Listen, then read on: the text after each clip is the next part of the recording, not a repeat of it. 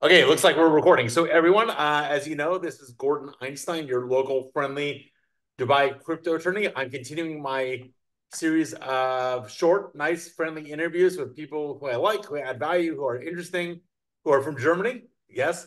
And Holger Scheer, I'm pronouncing your name correctly because you gave me a nice little That's mnemonic. right, yes. Welcome on the show. Thank you for making the time. I know you're a busy guy, so welcome, Thanks for having me. of course. So I met you at I was saying Ivan Rabinovich's venture or something breakfast. I think it was the VNTR Yes, Capital Investors Roundtable last year at that GTEx fair, wasn't it? I think it was a side event to that, but yes, I think you're right. It was a side event. Exactly. It was a side event of this. Yep, Yeah. and so you struck me as an interesting guy. I honestly wanted to get to know you better, but just we've both been busy trying to schedule lunches and breakfasts and meetings, and finally we decided to escalate and go all the way to an interview. So this is super. Let's give a super brief version of what you're doing now, and then we'll do the much longer version after we do your background. But what's the headline? What do you do for a living? What I do for a living, well, it's a couple of different things actually. It is corporate finance on the one side, and it's transaction services on the other side, given the fact that I'm an educated lawyer and have been practicing law for, well, now almost more than 25 years already. So Nice. I'm actually younger than I look younger than I am actually. So it's corporate finance and transaction services actually.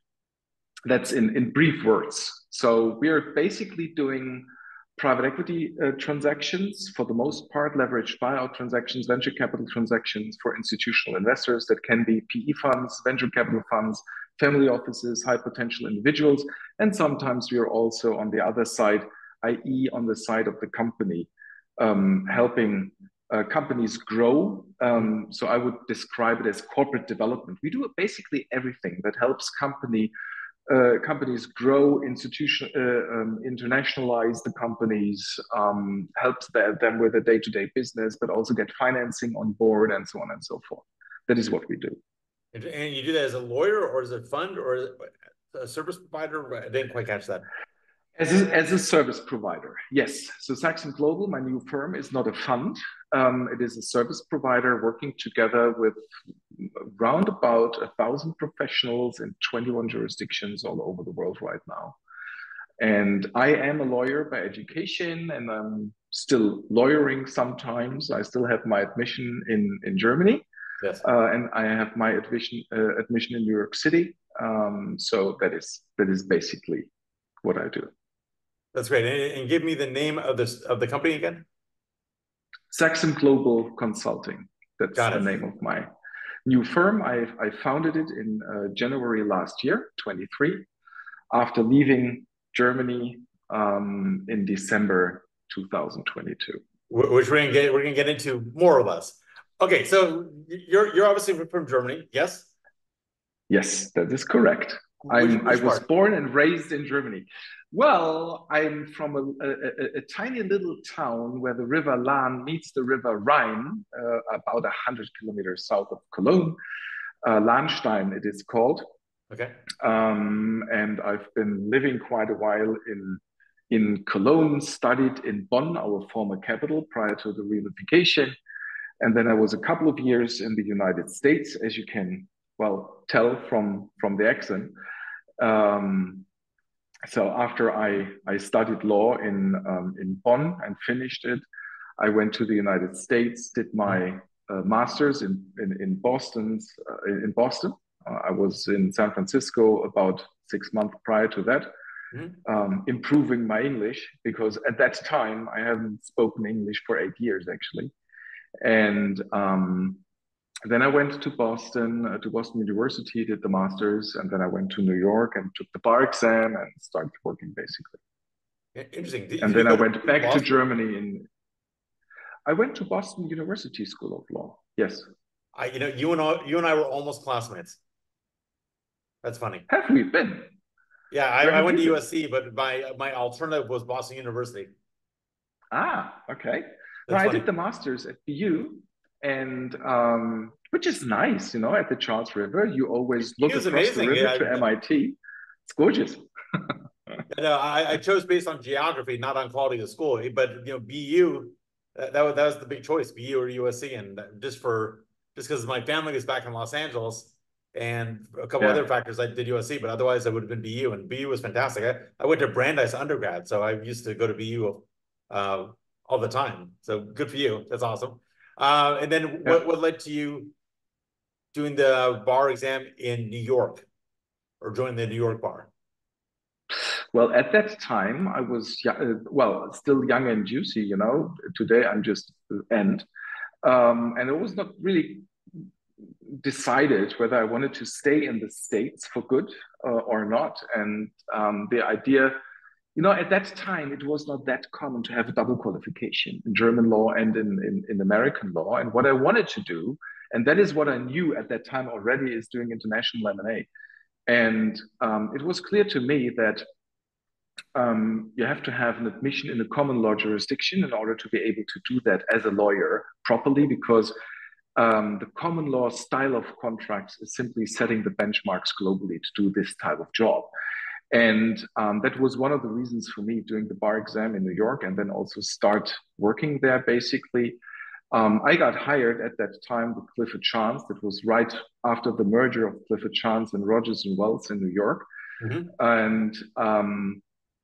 And then I went back to Germany in late 2000, basically. And for the first couple of years, I went on working with Clifford Chance at that time, before I then moved to other firms, big international firms like Dentons or Norton Rose Fulbright, until I opened my own firm in 2018 back in Germany.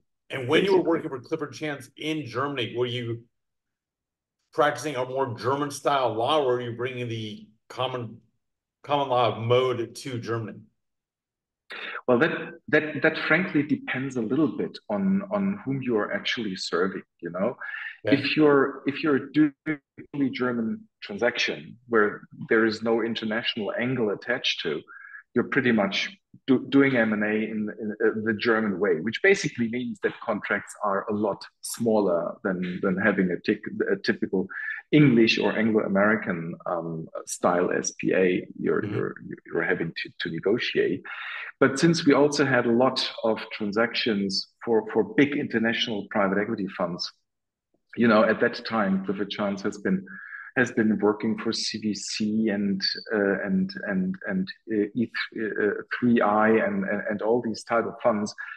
You of course do a lot of your work in these typical common law styles, actually, because that has become the standard for M&A in Germany in the meantime as well. Not just the M&A side of it, also the financing, leveraged finance agreements today mostly follow LMA standards, so London Market Association standards. So ultimately, when you look at the job I'm doing for the last 25 years, it's really predominantly being done in English, on English style templates and working styles. Interesting. Now, if I'm hearing correctly, your return to Europe was around 2000. So you got a solid 20, 25 years. I mean, obviously you have your current iteration, but you have a solid, say, 20 years of watching the European community and the European Union solidify and form its market. Is there I'm just interested in this as a lawyer, is there sort of a European style of contracting, or is that too ambitious of a description? I wouldn't say so, because if you look at the European market, the continental European market pretty much has followed the London market. Things kind of swapped over from New York to London and from London to the continent. So there is not a European style or EU style M&A market or templates or something like this. It's mostly London. So when you and given the fact that our head office with Clifford Chance was in London as well, well, it's kind of clear that whatever we did in Germany and whatever, let's say, the German attorneys took over was kind of London style. And if I look at the European market in total these days, it really doesn't matter whether you buy a company in France, in Poland, in Italy, in Germany, in Austria, or in Sweden. They all, meanwhile, have more or less the same style of producing these type of company purchase agreements. And that's all being guided by what has been developed end of the 90s, beginning of the 2000s in America and in the UK. Do you That's think how I that would look at there's, it. I hear you. Do you think, well, we will get to how this all applies to your new home here in Dubai, but I just find this fascinating. Do you think you're implying that the state of art went to a certain point and then it kind of stopped? Maybe it stopped because it was sufficient, or maybe it just stopped because it stopped. Do you see the state of the art evolving further, or is just the way it's done and get used to it?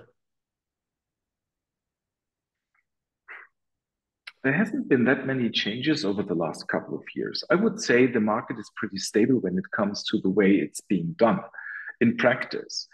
Um, it evolves in the sense that fund structures change.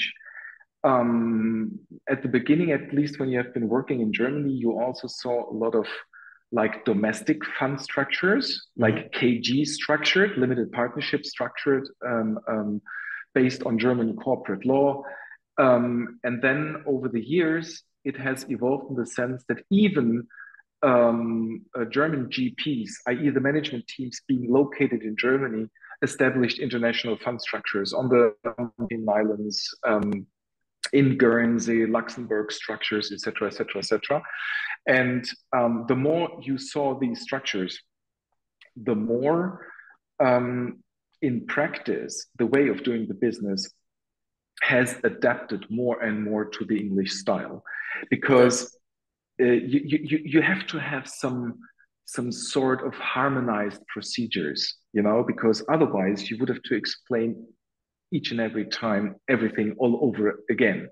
And today it's really, if you're talking to people who are, or to colleagues, to lawyers on the other side of the table, who are in that business for many years, like I am, and who have sufficient deal experience, there is a lot you don't need to explain anymore. It's kind of common sense now. This is how it looks like. This is how it's being dealt with, and that helps a lot. It speeds up the process. It reduces cost on both ends of the table. Um, and it also ensures a certain standard of quality across the European, um, let's say, prime firms. I would call it like this. Of course, it makes a difference if you have a smaller, unexperienced firm on the other side of the table. But if you're dealing with firms like Dentons, Clifford Chance, Norton Rose, Freshfields, etc., so, Linklaters, then you typically you pretty much can be sure you have a certain standard in terms of how it looks and feels, and also in terms of quality, and that is important for the business. Okay, I didn't want to belabor it, but to me, it's interesting, and I admire your career, and that's a good explanation. So at some point, I don't know which came first. You transitioned to Dubai, or you transitioned out of law into a more service hands-on role. Do you want to talk about that phase of your career and what's been going on more recently? Well,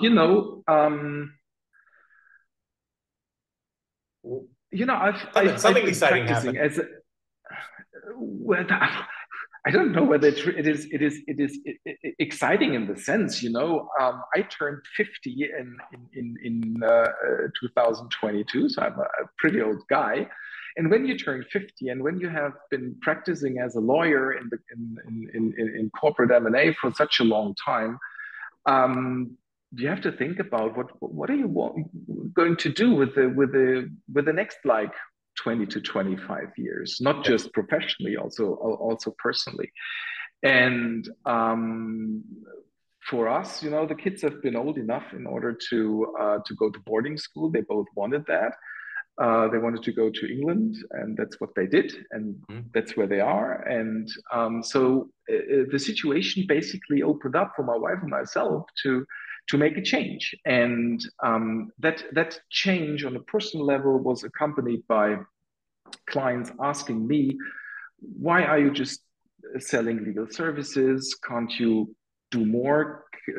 Why don't you basically do the whole sales or acquisition process, and so on and so forth? And I've been involved in, well, actually, I have no idea, maybe 800 transactions in my life. So there's hardly an aspect in these type of M&A transactions I'm not familiar with. And of course, I have also in the past already processed entire transactions like an M&A advisor. Even though as a German lawyer, you're not really supposed to let's say collect on the upside of these transactions as you typically do in an M&A environment. And that was one of the reasons for me changing horses and building a different type of firm. And when we look at my new firm, which I then opened when I moved down here January last year, Saxum Global is not a law firm. Saxum Global is basically a corporate development company. It's basically meant to put companies, entrepreneurs, funds, whoever seeks our services, to put them in a position to make the company better, to buy, sell, finance, restructure companies, and help them doing that by a large number of professionals, which we have technically integrated on a platform that enables us to have them on a very short leash when it comes to steering the work they're doing, when it comes to cost control, and so on and so forth, which of course in the advisory business is always a big topic. You know, you're getting a budget, and subsequently it's like 150% of that budget, and clients typically do not appreciate that. We have developed means, also a technical integration of all the people working with us that enables us to stick to the budgets, to streamline the work dramatically, to make it faster, and to make it better quality wise. And and part of that, doing these transaction services is one pillar of what we do, and the other pillar is doing typical M&A services, so corporate finance services, together with cooperation partners we have all over the world.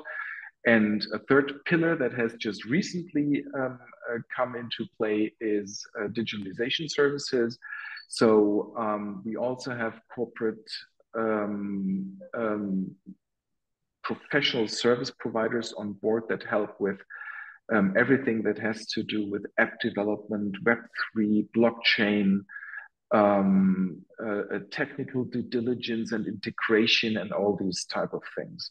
And the interesting thing about that is that depending on the type of transaction, you know, if you do a carve-out transaction, for example, you're not just doing a legal and tax due diligence and a financial due diligence of that specific piece of enterprise you want to carve out. You also have to make sure that once it's being carved out, it can walk on a standalone basis. And for that, you need to do a technical due diligence. You might need to negotiate transition services and so on and so forth. And since we had these type of transactions quite a lot over the last couple of years, we decided that we also take the tech guys on board in order to be able to basically deliver these type of services out of one hand, like a 360-degree one-shop. I like how you're ambitious and you're responding to the market and using that as an opportunity to strategically grow, is what I'm hearing. Well, it is actually, yes. On the one hand, it kind of expands my own or my firm's value creation chain, but on the other hand, it gives the clients more flexibility. You know, many of the people or many of the clients I am working with are really, really old clients of mine, some even 18, 19 years. And they have a very, very high loyalty. You know, you're not typically working for a fund. What you're doing is you work for the team. Sometimes they change funds and then you change with them. So it is, and giving these teams more tools at hand for the business they are doing, and improving the services. That is very important if you want to stay in business for as long as I am already. So it's kind of reinventing yourselves over the years. That's what I did when I switched law firms in the past, and in particular when I opened my own firm in 2018. And that's of course what I've been doing even more now that I have Saxum Global down here, which has a more international focus than You just a actually law led firm to in the next Germany. question, which is, did Saxon go? Is this focused Europe, the GCC, the world? I mean, is there a scope to it, or is there a way things tend to play out? Well, if you look at it from from a regional perspective, it has a focus on North America and Europe, definitely. Yeah. GCC is growing. That basically comes by chance, you know. Since I'm now located here physically, you start building a network. Um, you cannot defend yourselves against it. So contacts kind of come automatically over time. So we now already have the first assignments down here. We are currently selling a big EPC company down here in the UAE, for example. And so I would say the focus is North America, Europe, and Middle East. I'm not that much active in Asia, I have to admit.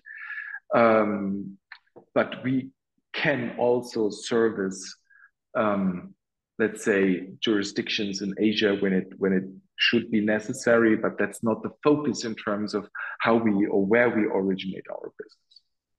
Okay, and would you say that the GCC M&A? It sounds like you're doing M&A and management consulting and a lot. Would you say that the GCC M&A market is maturing? It What is. do you Oh, see? that is. It is. It's frankly completely different to the Okay. European or the American. I think what is really important for people to understand is that the market down here works completely different. You know, European market sees a lot of SMEs, small and medium-sized enterprises, Yes. which are 50, 60, 70, maybe 100 years old, which now come into a state of development where they need a succession planning, where the owner might have decided, okay, well, he might not have kids, or he doesn't consider his kids to be the proper people to go on with the business. He wants to sell it, or the family to sell it. So these type of um, um, succession transactions, which is kind of the core to private equity, if you're honest. That doesn't happen down here in GCC that much because businesses don't have the tendency to be that old. The one we are currently selling is one that is about 30 years old. The owner is about 70. He Yeah. has two sons, and they have decided we want to basically sell the company, maybe do a recap, stay on board as managers, but have a certain diversification of wealth also. But there are simply not that many types of businesses being that old and being in a stage of development where you could sell it. So if I look at the M&A market down here, it's more large cap M&A. You know, one whatever Kuwait Petroleum Corporation buys one other multi-billion company. This type of M&A, which is kind of more strategic M&A, of course, that is something that takes place a lot here.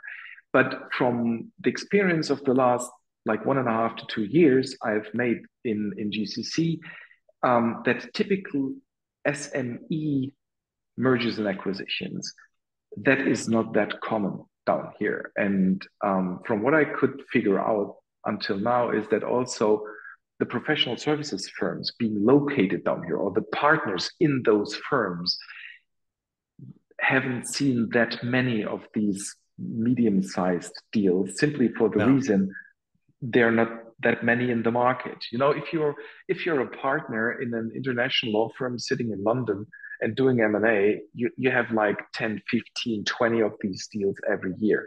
If you're down here, you might have two or three.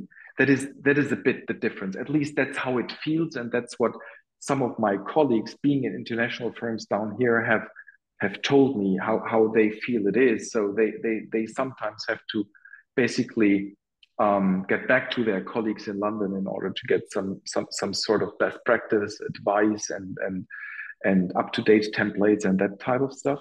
Mm-hmm. And that is interesting to see, and that's a bit of my experience I've made here the last couple of months. Interesting. And then when you was it? I mean, to the extent you feel comfortable talking about it, were you either A, leaving Germany, or B, coming to Dubai? Were you being pushed or pulled? both both actually. I didn't see it or the Yeah, it's drücken. kind of ziehen und drücken Yeah. actually. Okay. No, it's as I said, becoming 50, you start thinking about what you're going to do with the rest of your life. And or as my brother just recently said, so what are you going to do with the remaining 25 years, where you can still walk upright and have a bit of fun in your life? So frankly, you're having a lot more fun down here than you have in Germany, at least in the current situation. I think Yes. we don't need to discuss about that. And um, even though I don't want to talk bad about my home country, or let's say about the European situation in total, but they have a hard time ahead of them. I've just recently been at an event down here in Dubai where I let's think say it's the one I'm referring you the to. head that might well be, yeah, the head of Are we an talking about internationally ABC? exactly, and there My was friend, one of that's because this. that's because I connected you with Raphael and said invite Holger. Yes, Give me some exactly. credit. That's the one I'm talking about. And one of the speakers, he said Europe is going to turn into the museum of the world, and that's exactly what we felt for the last few years. And that was one of the reasons saying, okay, listen, I don't want to live in a museum. I want to be somewhere where the life is vibrant, where the business is evolving, where people have the drive to build something. And we came to Dubai like the Virgin Maria to Jesus, kind of, because when we got in touch with Dubai, it was originally just to do an investment, buying a piece of real estate. Once you buy a piece of real estate, out of a sudden we had that golden visa for not just my wife and myself, but for the whole family. And once you have these opportunities to stay, you start thinking, and it's a process that evolved over almost a year until we then really decided, you know what, we do that. We have the means, we have a business idea on what we can and want to build down here. And the kids felt happy in boarding school in England. And so we said, okay, let's do that. And that's basically how we ended up here. And then making, of And you hit the course, ground running, apparently. context. Oh, yes, the first year was, well, I would say decent. Um, the second year is going to be much better. And yeah, let's see where we end up. But it turns out to have been the right decision from a business perspective.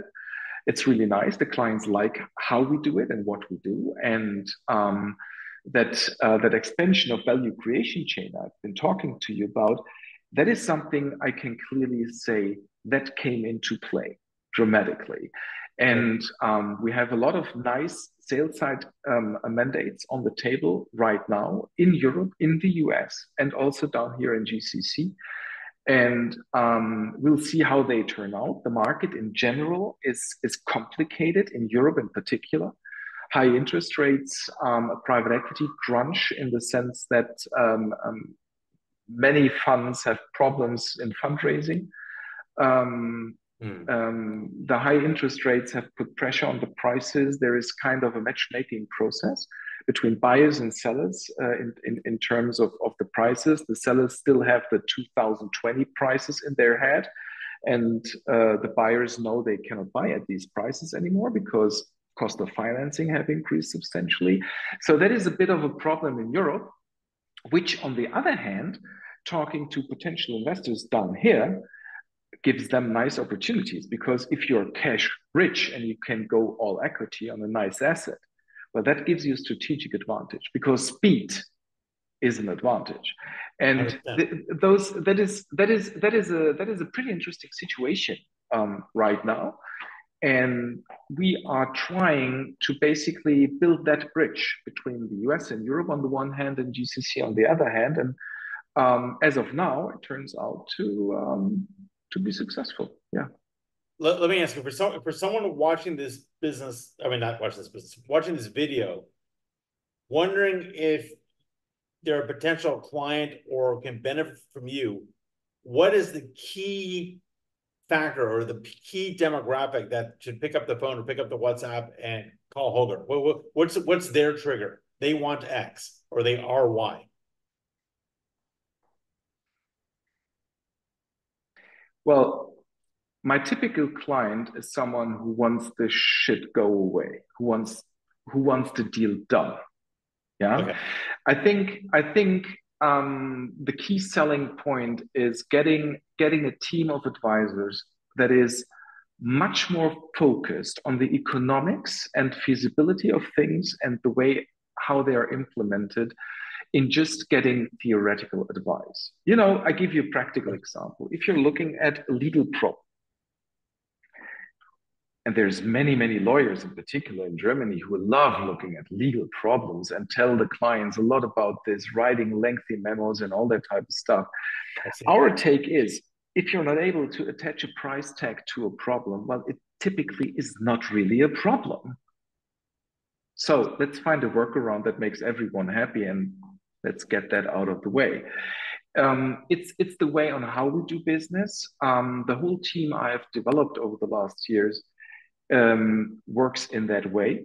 The good thing about my company and the professionals I have on board in my network, on my platform, is that I know many of them for almost 20 years. They know what they need. They know what the clients want and need. And in particular, if you have a business that wants to internationalize, that wants to open subsidiaries all over the world, like in the US, like in Brazil, in England, in Poland, in Malta, and whatever, that network of people is extremely powerful in doing these things. If it is about fundraising, if it's a venture company, or if it's a private equity fund who wants to do a sale or an acquisition, those are the typical clients we really feel comfortable with, and those are typically the clients that approach us. And you can do the most for them, it sounds like. Yeah, point being, I'm in that business for 25 years, so there's hardly a private equity manager on a higher level in the hierarchy in Europe or the US. I don't know, and I'm actually not doing a lot of, how shall I say, origination work, marketing. Okay, well, actually, I understand. it took me. At this point. No, you don't have to. It took me more than a year to even build my homepage, because I'm not doing acquisitions of my clients via homepage. Well, now I have one. Hello, but just for a week now. But it's kind of it's a lot of referral business. It's mouth propaganda, as we say in German, Mundpropaganda, right? So you do a good job. I know it's what. Yeah. Yeah. Yeah, exactly. And if you do a good job and people like what you're doing, they recommend you to others and they simply call you. And that's basically how it works. And there's a lot of clients or customers, I would meanwhile even call them, because it's really that way, whom I know for so many years, and they come to us on a recurrent basis, and sometimes do the one and sometimes do the other type of business with us. So that is got it. Perfect. You know what? This is what I wanted. I wanted the fast, hard-hitting interview where we get a sense of who you are, your background, what you've worked on, what you are working on, and who can benefit from connecting with you. So, Holger, I want to thank you very much for taking the time. I know you're busy. I know you got a family. I know you're running around, but it's great that you're doing this. I'm glad you hooked up with our Abrahamic Business Circle. And I think that yes, you can get the word out about what you're doing. But I missed you on that occasion. You haven't been there, right? You know what? You see that big screen? Actually, you see that big screen behind me? Yeah. That's worth a few Yeah. $1,000s. They were supposed to deliver it in the morning, and the next thing I knew it was 8 o'clock at night, and I didn't dare leave. So it's the worst excuse possible. But that's my stand-up Samsung draw screen. So next time you'll see in the background, you see some cool graphics. What can I say? I need a personal assistant to sit here and collect my Amazon boxes. Oh But just yeah. Oh yeah, definitely. yeah, I'm getting there. But yeah, I'm sorry I missed ABC this year, but I'll see you next time. But maybe I did my job of hooking you up with Rafael Nagel and that group, and maybe that's what was supposed to happen this year. So you Yeah. never know. Great guy, very successful guy, great organization they've built, Yes, actually. So yeah, thanks for really that cool. introduction. And thanks for having me here. Yes, my pleasure. All right, I'm gonna stop the recording. Thank you. Good job. 1 second here.